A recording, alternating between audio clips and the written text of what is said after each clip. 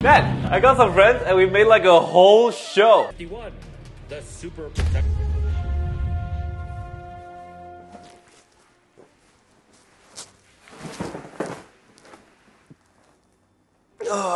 Did they shoot this on a Nokia? Which platform this on? Disney minus. It's like Breaking Bad, but without the breaking. Why is there a rear view mirror in a jet? I see why he doesn't have an acting career. He looked like bootleg Henry Golding, but instead of crazy rich Asian, he's dumb poor failure. What the hell is that helmet? You can't even see. Why are they in the Arctic and they're not cold? I'm not a dentist. Dentist? Maybe then I'll be proud. Where you find these monsters? Sparrow Halloween's discard pile. Popcorn, why not Beijing Kong?